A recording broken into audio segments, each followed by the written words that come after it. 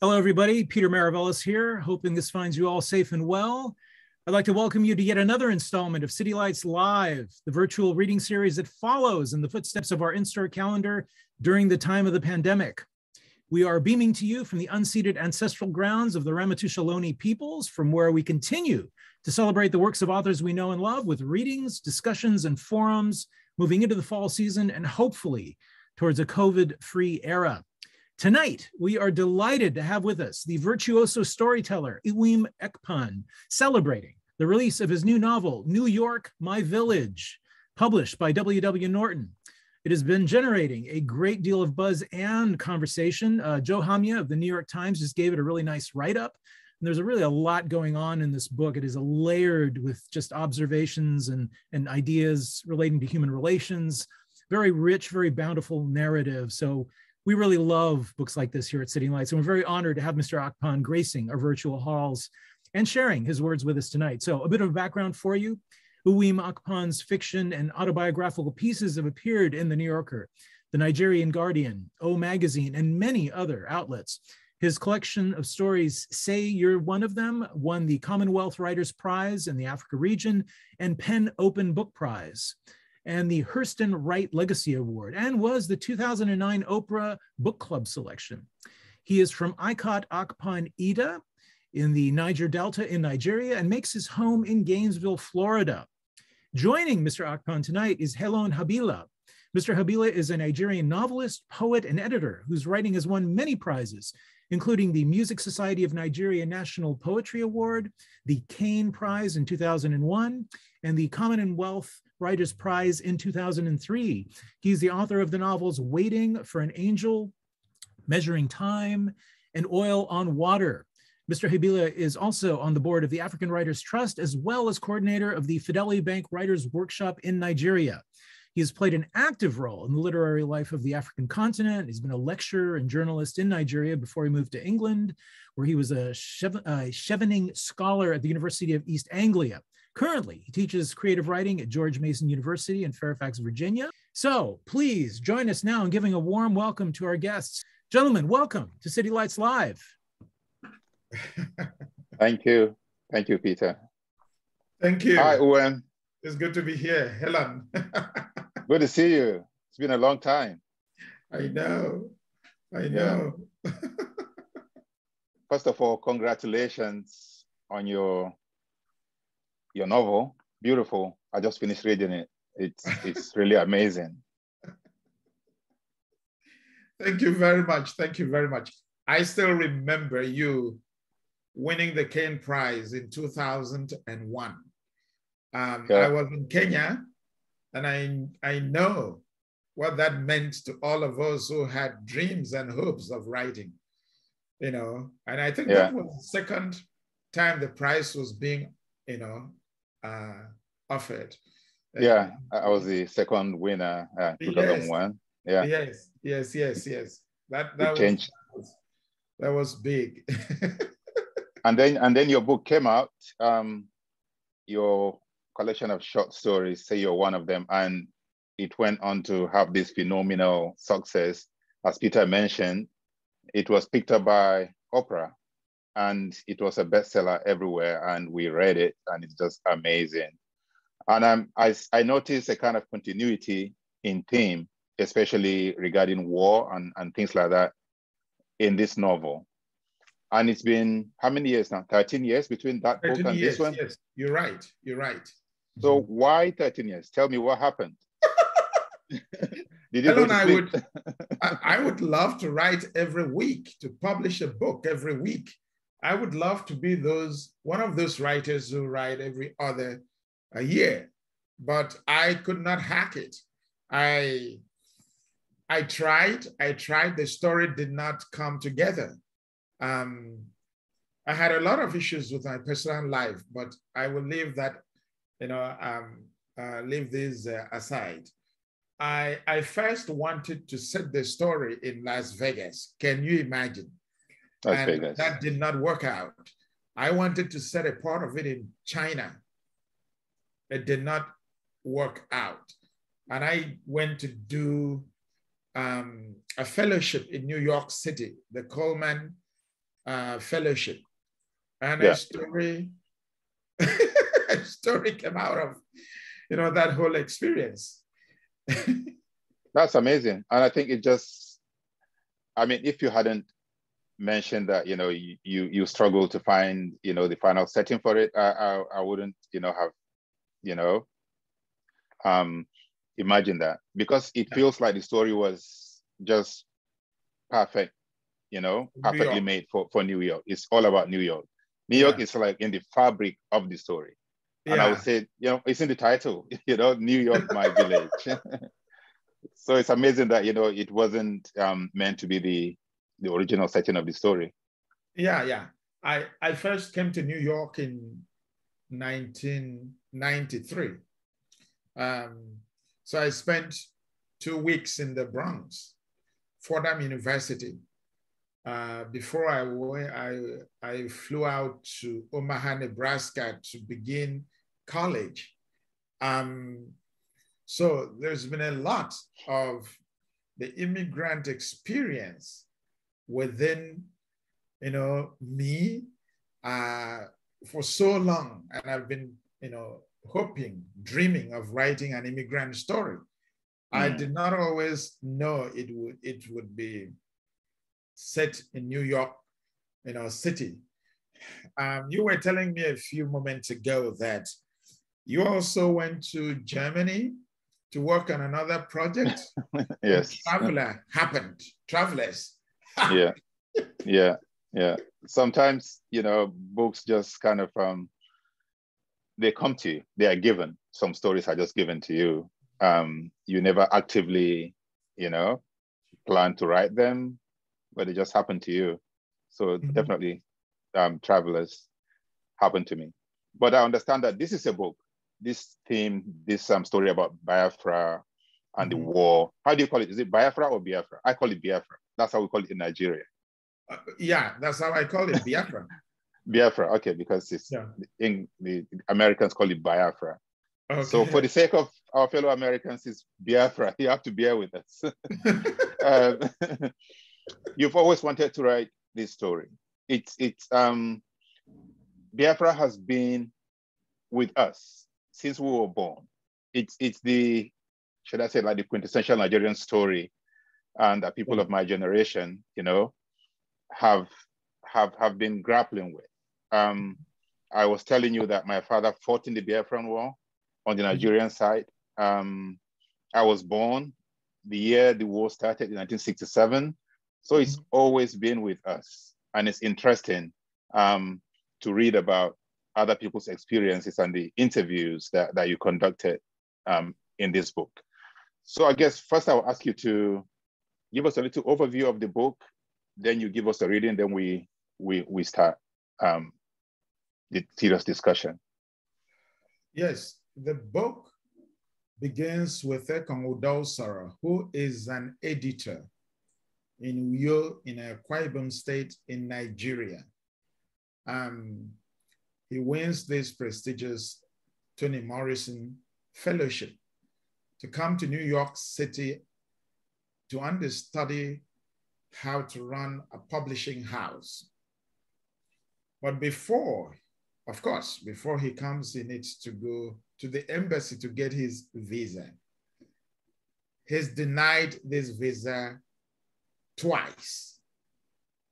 And I've always wanted to talk about what it means for people from developing countries to go to these big embassies. It's a war zone. It's very tense. So anyway, he finally gets the visa, arrives in New York City, gets to this publishing house. He's very well received. He's very at home, but he knows immediately that unlike Times Square, the very icon of New York City, he lives 3 blocks from Times Square in Hell's Kitchen. Unlike the diversity in Times Square, this publishing house is simply a white space. He is the only Black person there, the only person of color. So that shocks him. but it remains just that shock because he was, or he thought he was in the presence, in the company of sweet, wonderful, hospitable people. It takes him a while. Actually, it is at the first editorial meeting that he realizes that his colleagues, some of his colleagues, don't really want to listen to him, that they seek to erase him. This shocks him a lot and leads to him to have all these voices in his head that all these street people, they have changed on him. That, you know, they don't consider him good enough to edit American stories. So, of course, when you're a minority, the tendency is to say, you handle the minority docket, you edit minority stories. These are your people. So all of this is very shocking to him. And then he is also struggling with his neighbors in Hell's Kitchen. There's a Black American, a Latino, a white American, an Asian American. So he's trying to get to know these people. Of course, he tries to greet them like he would greet neighbors back in the village he comes from in Nigeria, but they ignore him. So he's erased again. He tries, they ignore him. He's right there with them, but that awkwardness starts building tension within him. And then he gets bed bugs. And he's struggling with this. You're laughing already. He's struggling with all of this. So the story is about a group of people that's trying to live together. They try to get to know each other. So they come together, it collapses, they pull apart, and then they struggle to come together again. And in the midst of this, Akpan goes to New Jersey to attend the Catholic Church there. And this Biafran war, his father, Akpan's father, was killed, disappeared by Biafra during the war. They came, they seized him, they raped him in front of his family. Group rape. The rape of men was not that rare in Biafra. So they raped him there, they take him away. Akpan was in the mother's womb when this happened. So he was born after this, and this thing has haunted him for years. Hence, he comes to New York also to finish editing an anthology of this war by minority writers. So he goes to New Jersey. There, some kind of Biafran war breaks out again. And he struggles with that. The white priest in New Jersey, does not want them to come back to that church. It's a very awkward moment. Okay. So I don't want you to give away the plot too much. Oh, okay. All right. So, you told me about it. I'll just tell you to do your reading now. We'll discuss some more. Yeah. All right. Okay.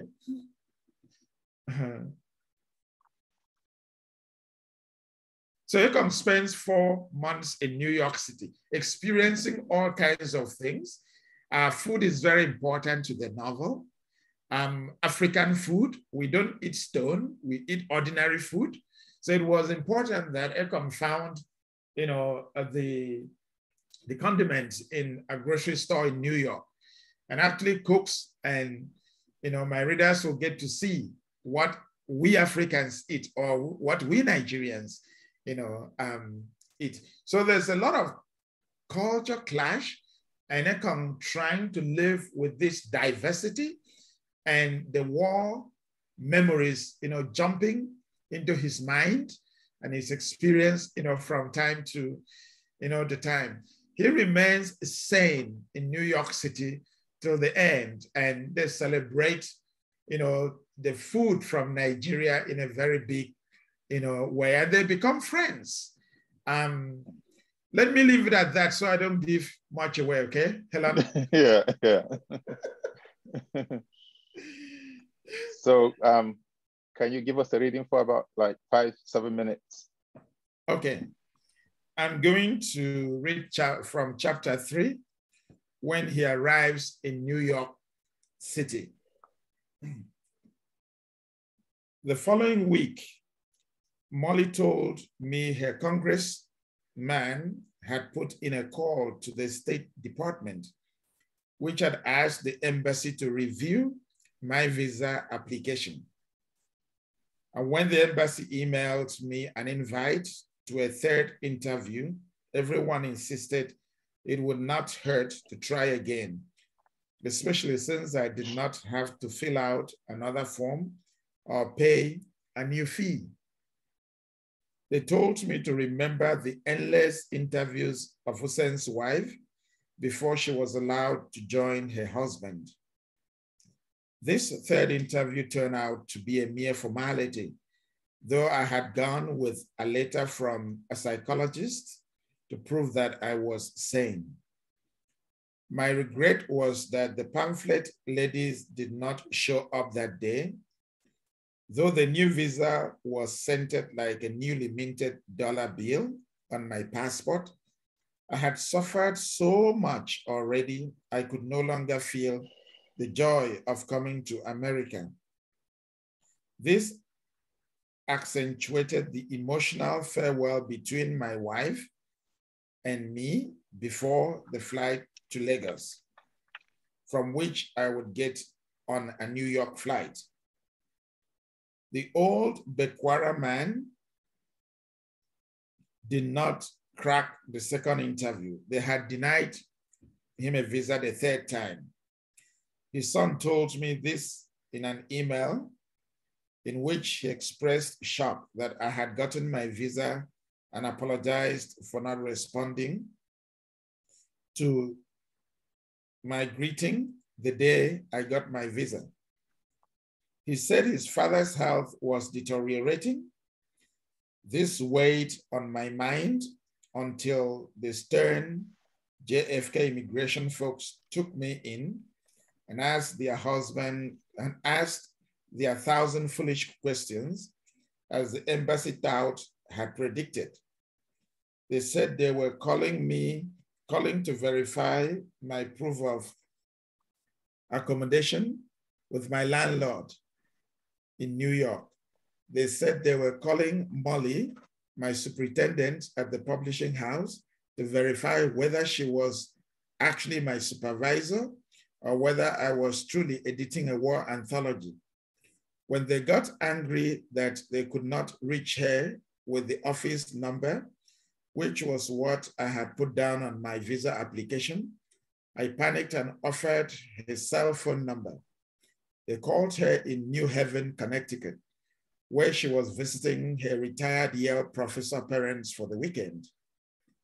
That Saturday afternoon, August 2016, in my navy blue Nigerian senator wear, I did not feel any relief, even when they finally said, "Welcome to America," and stamped my passport.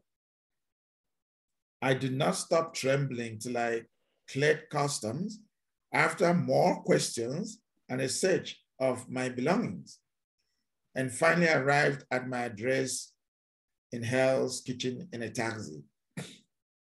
Stacking a huge bag, a boom box, and a carry-on on my head, and strapping a blue-red bulky computer bag behind me, I hiked and panted up the tight stairwell to my floor, the steepest steps I had ever climbed, since each flight went straight to the next floor.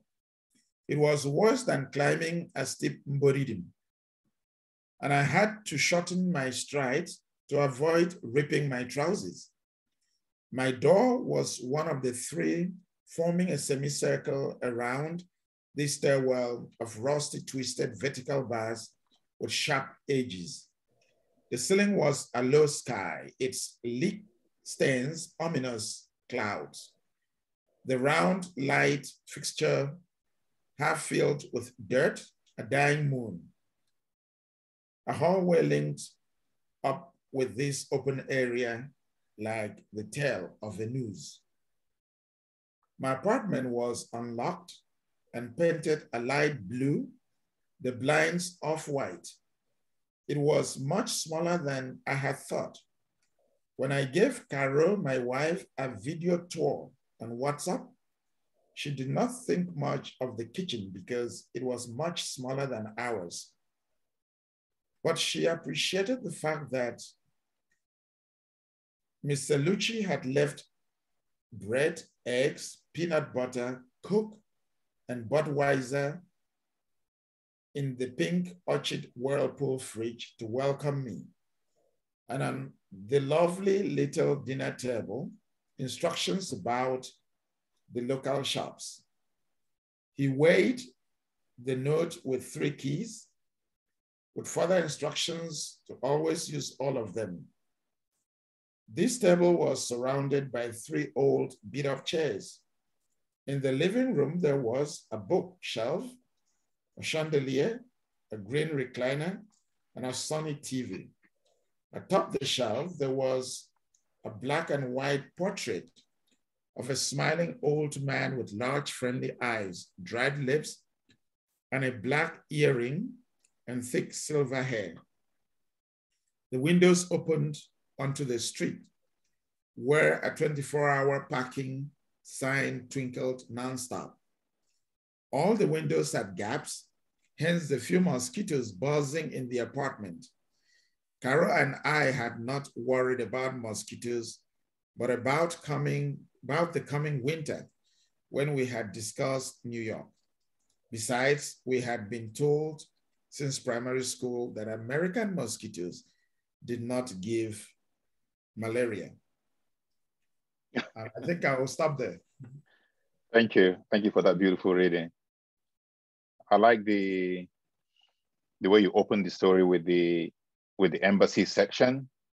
And most Nigerians reading this book would immediately relate to that, you know. Those of us who have been to embassies applying for visa and the humiliating process, you know, that he had to, you know, prove that his village actually exists, you know, that his ethnic group exists to the white visa officer, who they call Lagoon drinker. Yeah, because he drinks so much water all the time. It's got a very ominous name because he like drinks lagoons dry. Yeah. So is this like from real experience? Have you experienced that before? Applying for visa like that in Nigeria? Yes. You know, my first 2 experiences at the embassy trying to get a visa, 1993, 1995, were good. I had no problem whatsoever. I went back to Nigeria. Time came for me to go to Michigan for my MFA, and I showed up. And it was going well until the interviewer said, or asked me to write him a short story. You know, can you imagine being asked to write a short story to prove that you're actually a writer so a visa could be given to you? Wow. My legs were numb. I thought he was kidding. But then he offered me pen and paper. I had already spent like 5 hours at the embassy. And you know how it is, once you check in, you cannot go anywhere. You can only drink water. There's no food. The AC was such that I already had a cold. So this made it worse. So I was pretty much tired by the time I got to the counter. And I was asked to write this story. I was very angry inside me. But of course, I needed the damn American visa. Yeah. So I had this rage in my mind, but I was smiling, you know. You don't want to offend these folks in any way, shape. Yeah. But just standing there, and he kept going and coming. So, you know, have you finished? Have you finished? I've never been through anything like this. I felt really humiliated. Normally, it takes me months, years to write. I'm not given to flash fiction. I lie down to write. I don't sit, I don't stand, unless I'm in a public space. Yeah. Like Starbucks, like a coffee shop or classroom, then I sit to write. So it was really a shocking experience for me. After 15 minutes, I was forced to come up with 2 stupid sentences. You know, I gave this to him, and he said, so, what happened next? What happened next? So I had to say, Oga, I beg, this is all I can offer. Yeah. It takes me months. So he took this, and then on the basis of this, I was given my visa. So since that day in 2004, I knew someday I would make the use of this experience. Yeah. So when I write about that embassy with all the dread and humor and pain, I'm transferring, I'm building from what I had suffered, but I didn't want to write exactly what had happened to me. Yeah, exactly. That's good. I mean, you handled it so well, not just Ikon's experience, but also the experience of other applicants. It's like this community of people just trying to do whatever they can to get that visa because it's so important. And then the interviews are so arbitrary, like you just mentioned, just write a story, or they'll ask you to prove, you know, that you are sane, or prove that you're not a prostitute. They are not going for prostitution. Yeah. It's just amazing. But it shows you, you know, how important and how unequal, you know, the whole process of getting papers and of travel is. And, you know, we discussed that earlier about my book, Travelers, where, you know, that's just it. You know, some people are practically given red carpet treatment, where some people are not at all allowed to even, you know, get the papers to travel.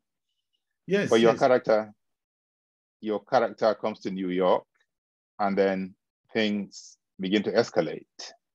Yes, I want to quickly jump in. Yes. Since you've mentioned Travelers, an excellent, powerful book.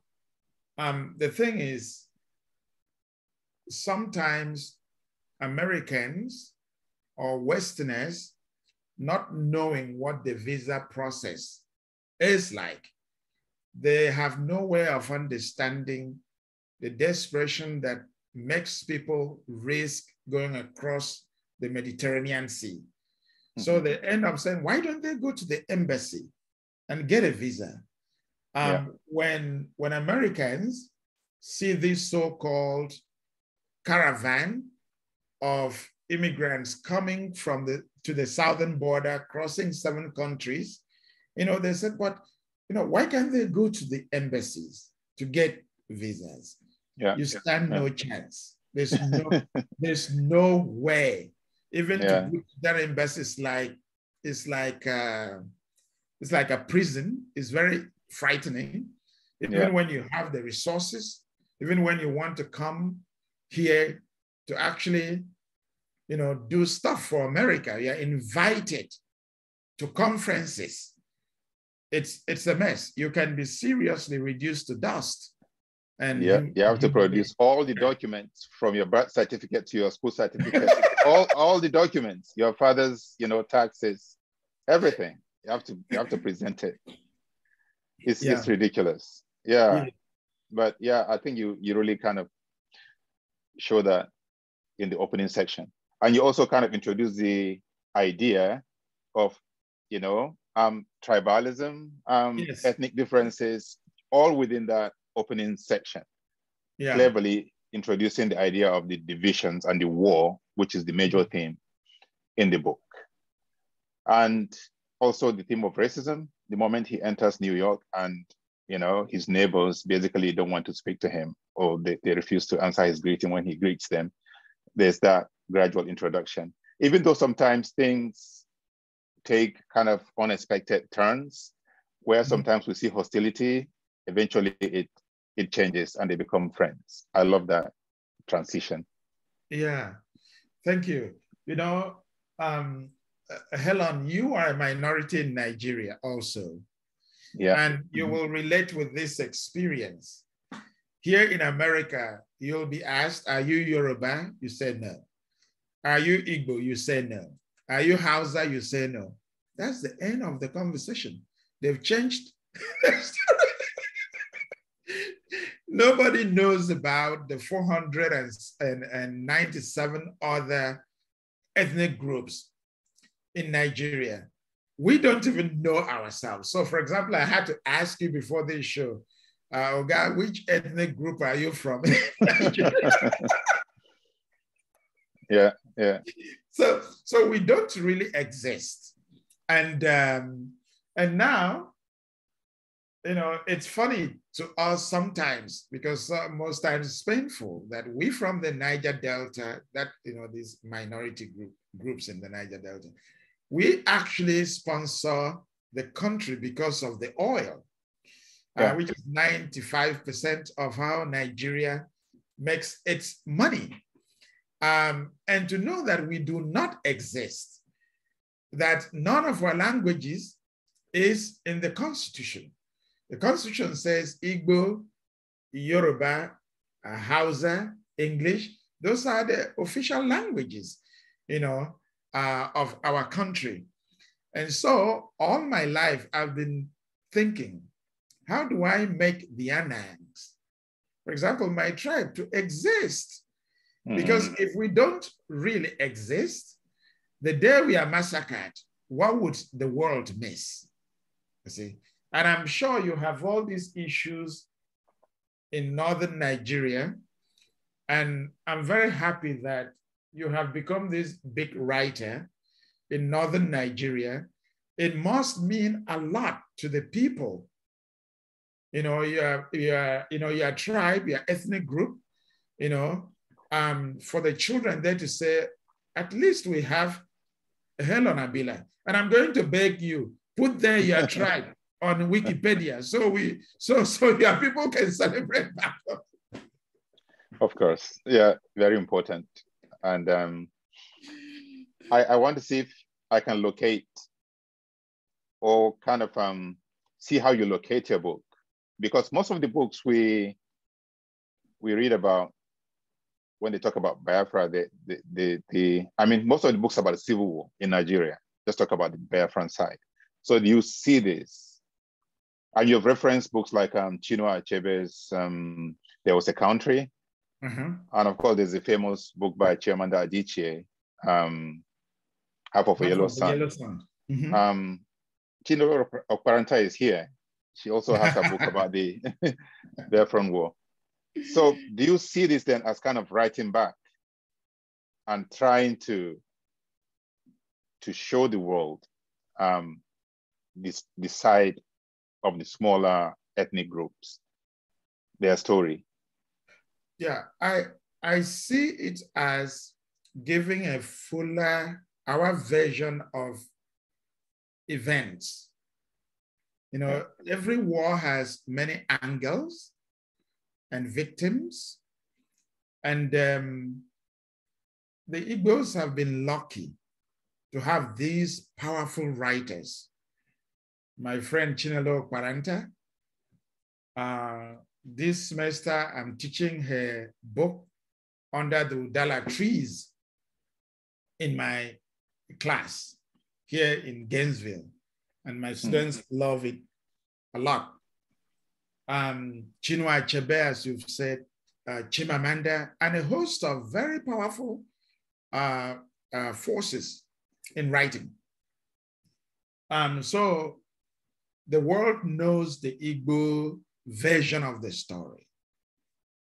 We have not been that lucky to have, I mean, people have been writing their books, you know, out there, by minorities. But we've not been that lucky to have, someone right at this level, I dare to say, where the international community will say, oh, wait a minute. So I'd been dreaming, planning, hoping that I could do this on behalf of the minorities of the Niger Delta. It's not really the place of the Igbos to write our story. So I'm not blaming them, I'm just saying, we didn't always have someone who could do it for us. But now, people will be able to enjoy, if that's the word, or to see other versions of the Biafran War.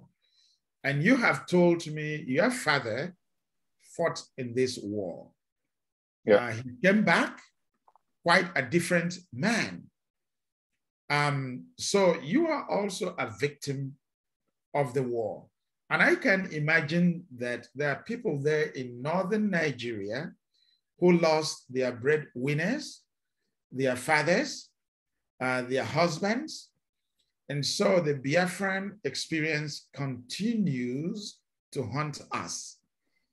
And therefore, people from northern Nigeria can also write about this, this war. I want to say also that, my friend Chinelo has helped me a lot to publish this book, and so have so many Igbos who came to see that it would be nice, it would be educative, illuminating, to see other versions of, this war. True. I see that my brother Mfan is online here, all the way from Nigeria, staying up way late to listen to his brother. Nice. Shout out to you. Okay. Yeah. Go ahead. So I'm going to ask you about your research. I mean, I'm sure some of the stories in the book, they ring as if, they're just like accounts people told you. And in your acknowledgement, you did mention how you traveled all over the world, interviewing people, asking about their war experience. Can you tell us a little bit about that, about your research? Yes. I was very afraid to write about Biafra. I was also afraid to write.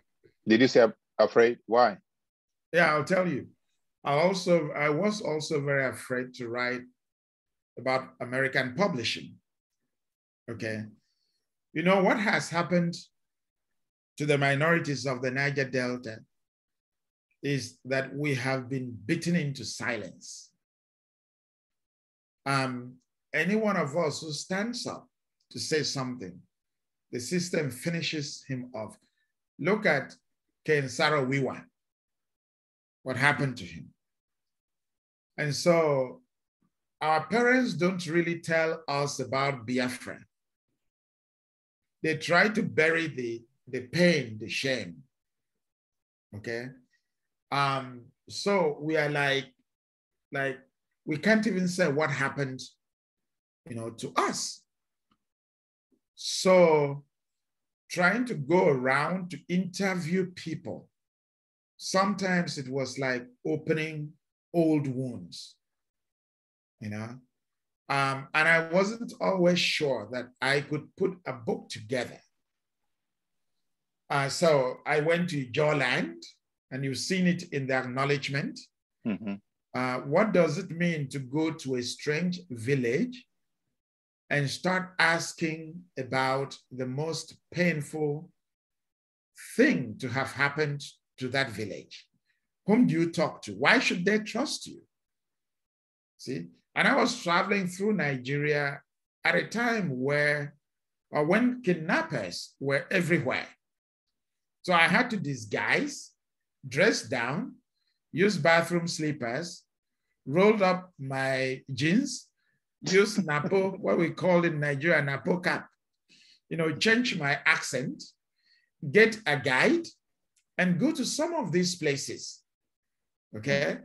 And I had to figure out, okay, if you go to do this kind of a thing, you should go to the village chief and introduce yourself, or go to the parish priest, or go to the imam. So I'd figured this out, but it was still very frightening. And I would get here and say, if you can help me, fine. If you cannot help me, please let me go back in peace. Also going into Igbo land to track stories of how our minorities were killed in Igbo land. You know that IPOP is very alive. This for our American audience, this is the pro-Biafran group. They are waging this war against the Nigerian government. The Nigerian government is terrible, terrible. They are trying to bring in Fulani headsmen to take over, indigenous lands, and the Igbos and many natives are not having it. And so the government is using the military to force, this seizure of land. So beyond the pain of IPOP and what IPOP is doing, the Igbos still thinking of how to defend their land so that they are not surrounded. So if you come into this kind of situation and start asking about Biafra, it could lead to a very volatile situation. So I had to, get friends who promised they were going to protect me in Igbo land. So they told me whom to go to. They told me, so I went, a few times, but I was always very frightened because, you could, at a point I had to lie. I was still a Catholic priest to save my neck. The situation is so volatile that a lot of Igbo intellectuals who know our story, they're not able to say Biafra did this to the minorities because their homes will be burnt down in Igbo land. There's something with the Fulanis, they're not able to really condemn Buhari because their homes will be burnt down in the north. So I have to, as I've done in the book, to be very thankful to so many Igbos who said to me, "When you know what, we are going to help you research this war." The Igbos have a very robust tradition of arguing in the village square. And so they consider themselves to be people who are not afraid of the truth. And so many of them were like, as the Igbos say, where one thing stands, another thing stands behind. It's a salute to diversity. So many of these people realize that the story of the Biafran War is diverse. And this diversity has to be brought out. Otherwise, we fall victim to what Chimamanda calls the dangers of a single story. But while I was doing this and actually going through this, I was very scared because anything could go wrong. So that's what I mean by I was scared. So that's scared in doing research, but I was also scared because for many years, I had all this research, but the stories, the book was not coming together. And you can see how complex the book has ended up, being. Yeah. No, it's complex. And even though I think the predominant theme is the war, there are all these other stories in the book. You did mention food, race, publishing, friendship. It's so layered. And for me, I think one of the things that stand out is your characterization. Every character is just so powerfully drawn. Most importantly, the Ekong, the main character. Ekong, of course, his name means war. Yes. So that's a very, very symbolic name. But he's just such a fascinating character. It's so full of energy. Sometimes I feel like telling him, hey, why don't you just slow down? You know, he said going to the office in the morning, or he comes back, he's cooking, or he's going to Rite Aid to buy anti-bug, you know, powder, or he's going to his break. He's just so lively. Yeah. And such an, I don't know if you want to use the word nice, just interesting and just honest. He just says what he feels. That makes him so endearing as a character. And I think you really capture him so well. So now, second part of your research, publishing. Publishing. How did you go about that? Publishing, American publishing, and its complexities. You know,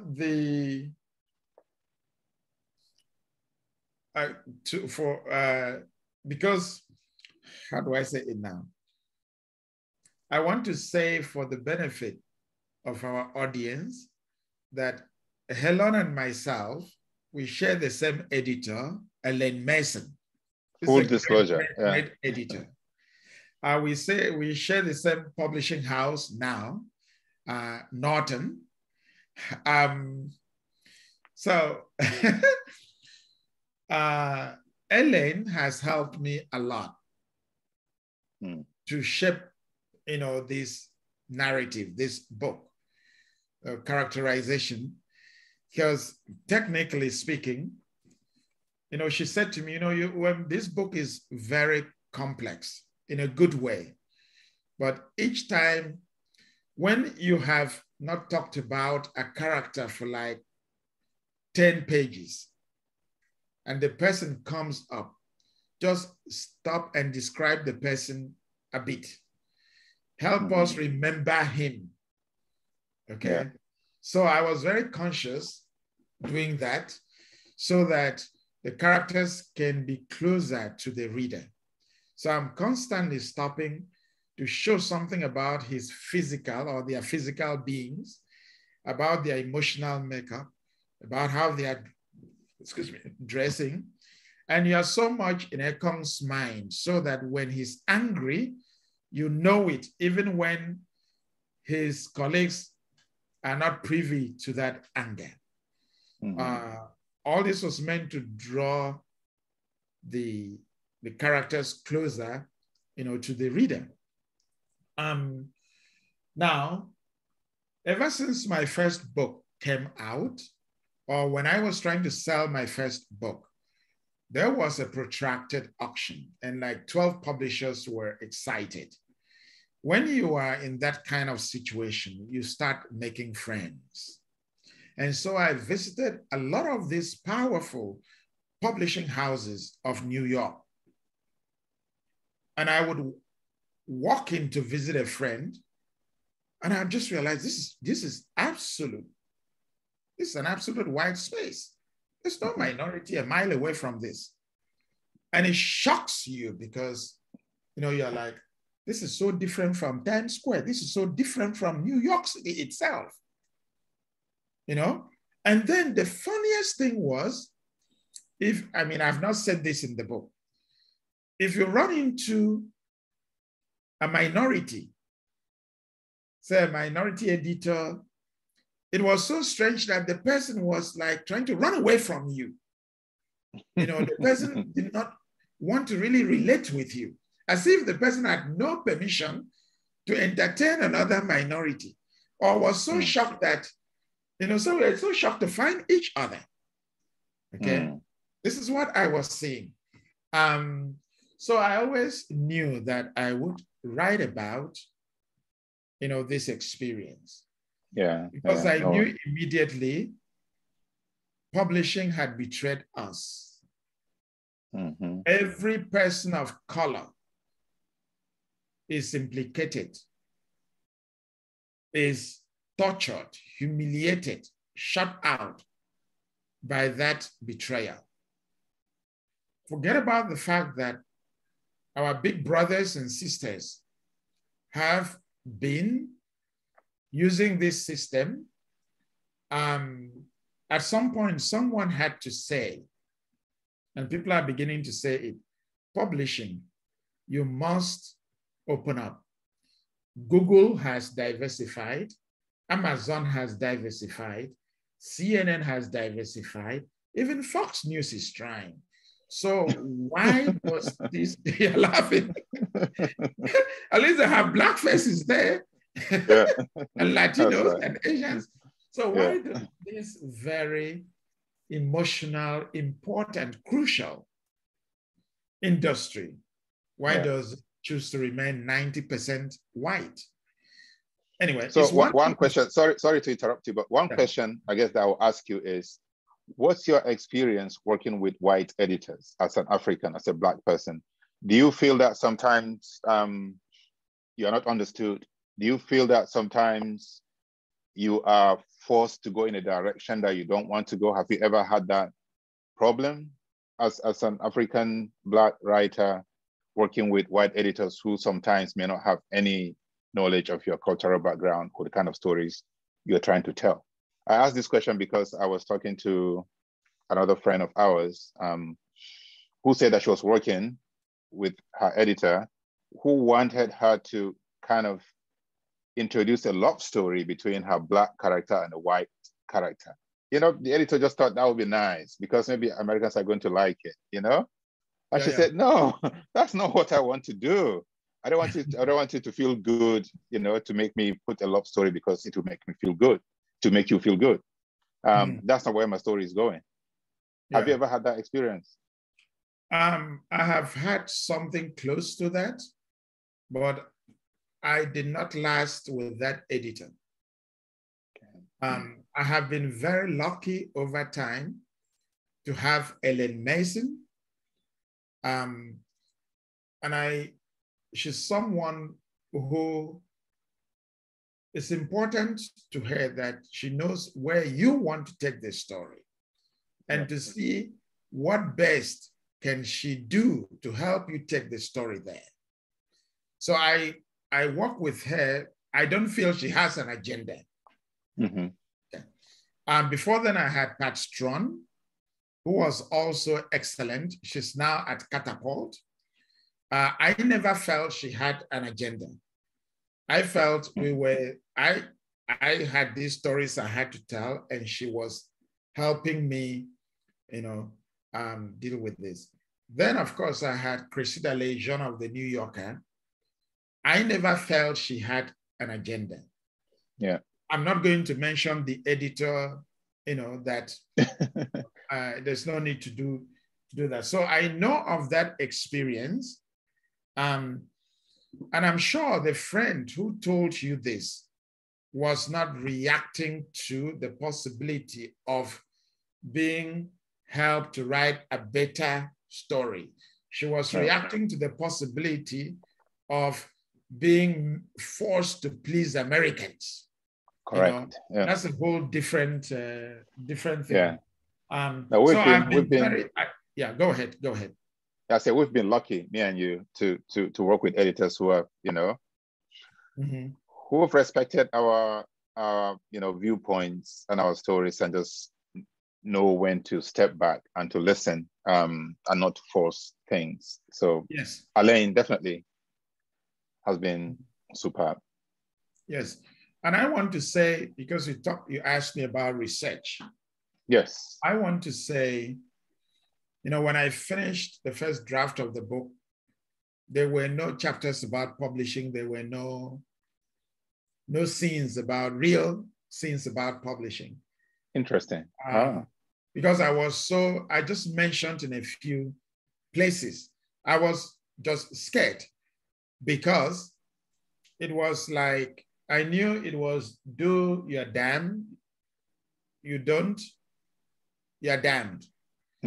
I knew it was going to be like, you write a play about dictatorship and take it to a dictator to stage for you.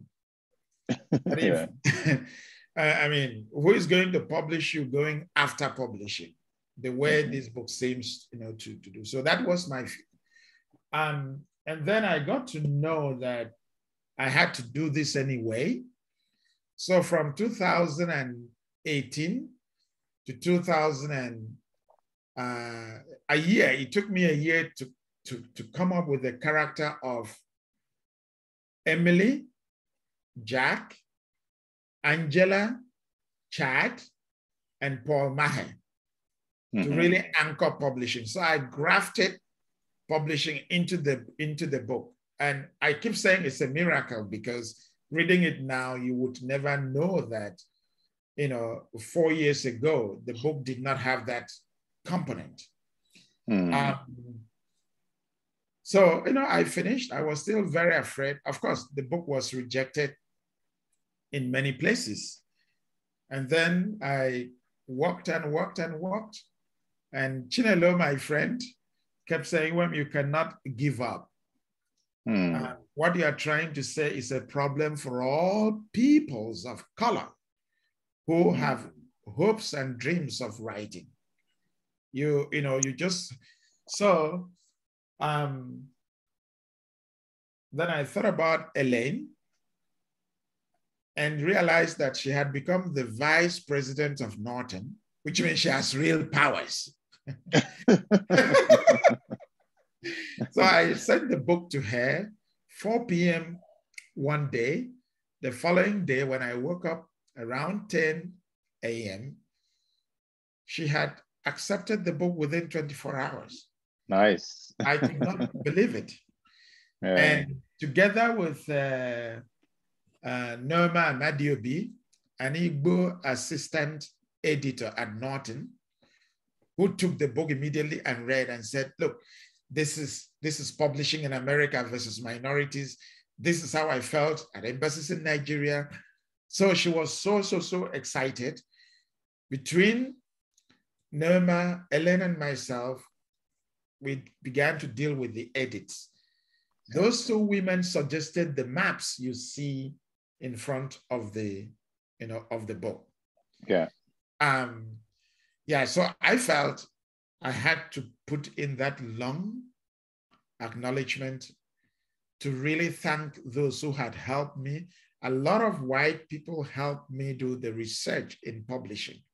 Yeah. And some of them were saying to me, look, when we see these things every day, we are not happy with it, but publishing is very vengeful. They'll kick your ass. They'll get rid of you. And the world will not hear about it because it's very insular. If you succeed in writing a book like this and the masses get to read, then you are securing the presence of diversity in publishing.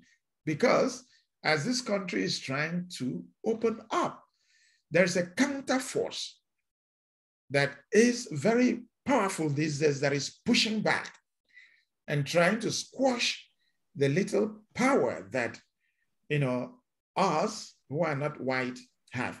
So we have to keep building alliances and have allies who are white, who are trying to support us. If we don't do this other counterforce, because you are already seeing what the supremacists, white supremacists are beginning to do in this, country. So I was afraid, but I got it, done. Anyone who has been close to me knows that many days were really, really, really rough. Yeah, no, it's brilliant. I think you captured it so well.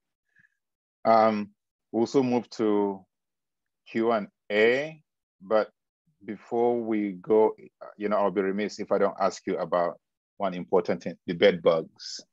How did you research the bed bugs? I still wake up in the night, scratching, feeling as if I'm in Ekon's bed, with the bed bugs in New York. Yes. Let me begin with the idea, the concept. I love the movie Jaws. Okay. And that big shark in the water. And as long as that big shark is not killed, you are terrified that it will do something. So it disappears, it appears. So I've always wanted to write a book that had that kind of menace in it. So once I found bed bugs in New York City, that was it. A lot of people tried to discourage me from writing about bed bugs. And I was laughing because I said, remember, I'm the one who wrote about street children in Kenya, child trafficking in Africa. I allowed you to see the pain and promise of Africa. You must allow me to show this side of America too. So that was, the concept. So I had bedbugs in New York City myself, 2013. It's a very shameful thing. Before I knew it, it bit me twice on my left ribs. And then I started spraying my room like every 2 days, to survive. From those 2 bites, I was able to escalate it all over Ekong's fictional body, all over the neighbors, all over New York City.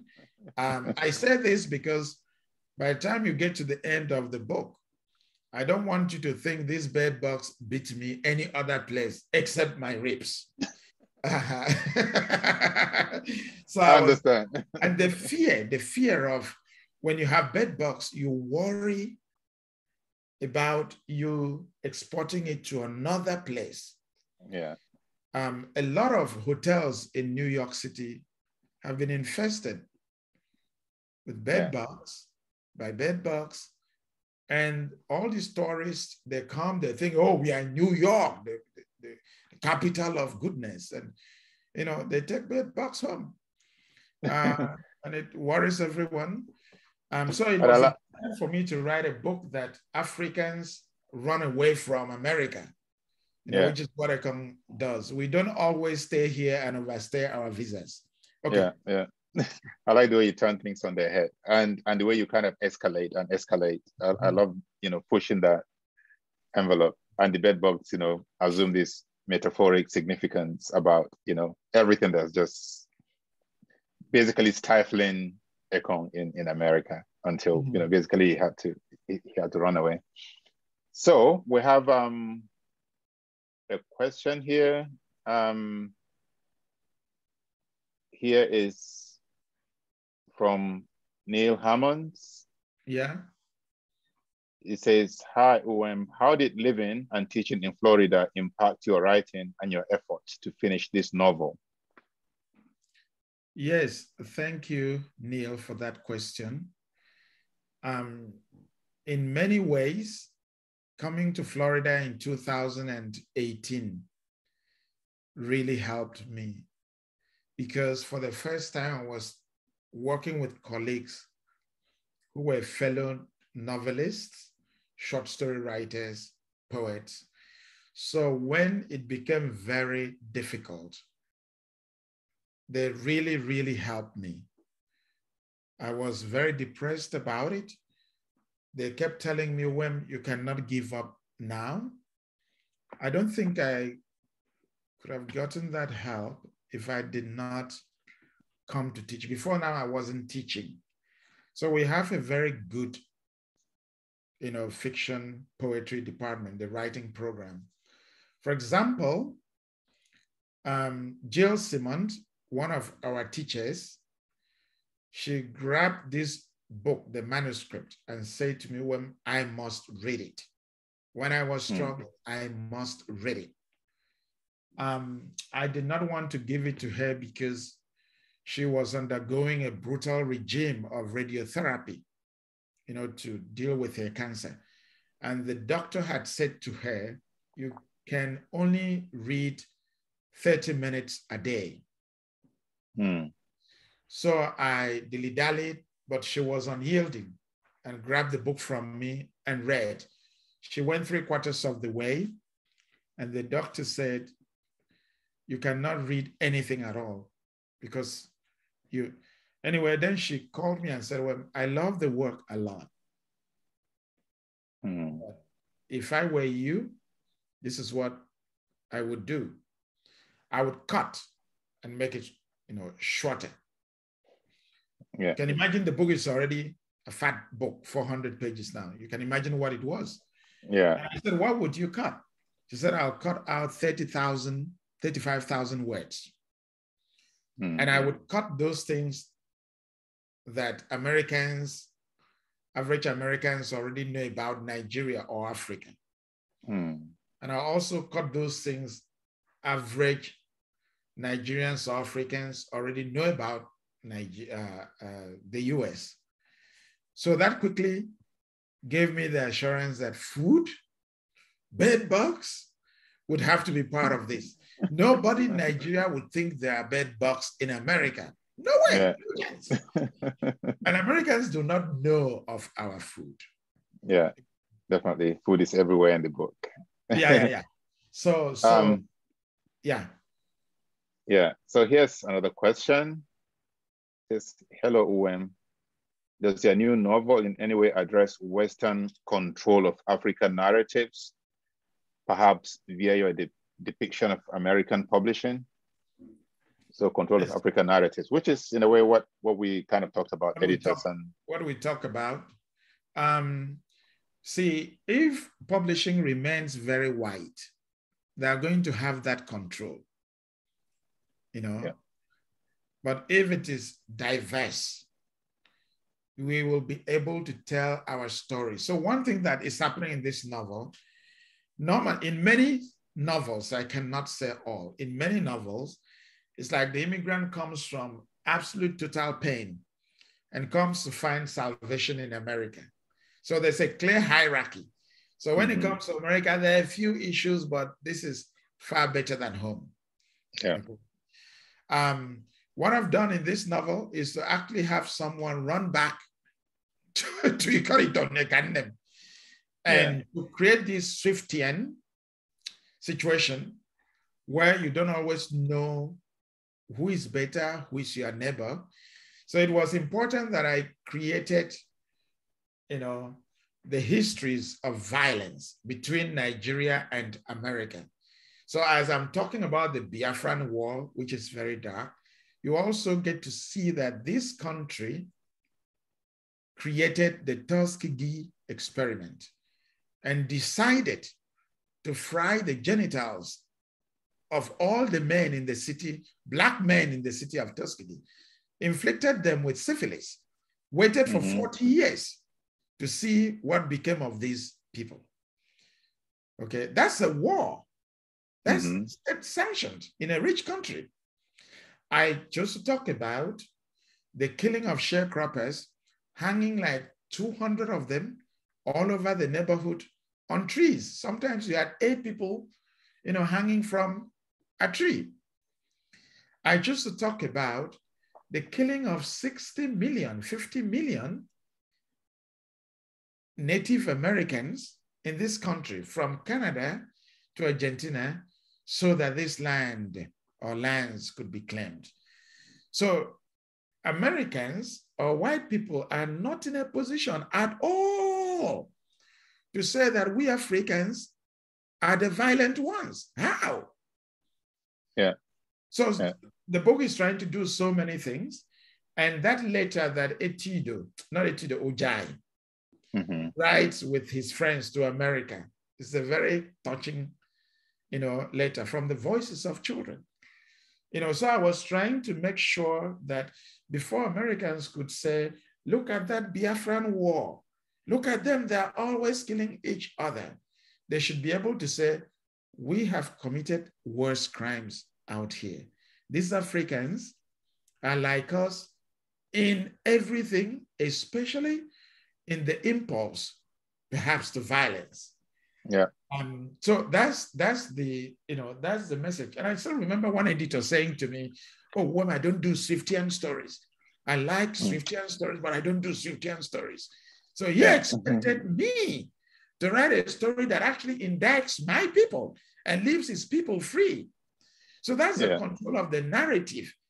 I was telling you, that some of us, we are so desperate to publish, you may fall into the wrong hands. But I've been lucky. I've been blessed. I've been lucky in life. Yeah. Oh, well said. I don't know if we have any more questions, Peter, but this is the ones I can see here. Maybe before we close, you can tell us what you're working on now, if it's going to be another novel or short story collection, or if you're just recovering from from this one, and you're going to take another 13 years before you write your next book? I don't know what I'm doing right now. It has not even come to that stage where I can say, yes, this is what I am doing. And when I know, I'm not going to tell anybody, because 10 years ago, I said I'm writing a book called Las Vegas, My Village. It has crossed over from the west to the east, to be called New York, My Village. I just need to rest. Next, after Christmas holiday, I'll have a better sense of what I need to do. I'm very exhausted, but I remain thankful to all the people who have helped me, because without the help of friends and supporters, I wouldn't be here. Imagine that Yado Corporation in Saratoga, the length of my situation that I was stuck, they found a way, flew me out to Yado. They knew I was very depressed. They had 3 parties for me in 3 days. They connected me with other writers who were struggling, whose works had been rejected by their publishers. And this helped me a lot it gave me the energy to go that such an institution that had supported my first book a lot. Nice. Do this for me. So I'm very grateful to all of you who are here tonight, listening to us, and to those who have helped me in research and all of that. So I don't know. Publishing this book 2 days ago felt like a birthday that comes around like 10 years, every 10 years. 13 years. Yeah, I was that relieved. Well, it's a brilliant, brilliant book. And we thank you for writing it. And I'm sure Peter is going to talk some more about how you can buy it, but it's a book that, it's been worth the wait. It's just brilliant. Thank you. Yes, thank you. I just want to say, Helon's book, Travelers, is also doing the same thing in a different way, but it's in Germany. It's set in Germany. The 2 books can stay side by side, sit on the same shelf. So thank you, Helon, so much. You encouraged a lot of us when you won that Caine Prize in 2001. And thank you, Peter, for having us. City Lights. Mwah. Thank you. Well, that was such a rich conversation, and so much ground was covered tonight. I feel like we had a very rich meal. So very, very filling. And really, I'd like to express our gratitude to both of you, Mr. Akpan, Mr. Habila. You are such a great interlocutor. Thank you for doing this tonight. It was really an honor to have you both grace our virtual halls. Also, I want to thank Gabrielle and Aaron over at Norton for all their efforts in making tonight happen. And of course, all of you in the audience for joining us and helping complete the circle.